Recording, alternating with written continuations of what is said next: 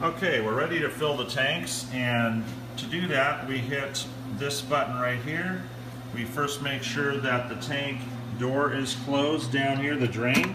Pull that lever here and make sure the trap door is closed, and bring the level of the tank up to the top here so it will be high enough.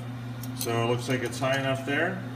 And we'll come back and we will start filling the tank by hitting this button right here. And there's the dielectric oil coming in. It'll fill the tank here in just a little bit. We can meanwhile, either if we're using through the electrode flushing or splash flushing, we can adjust them right here with these different modes of length to loosen this and bring it down, loosen this, bring it down, and then the on and off, of course, are here.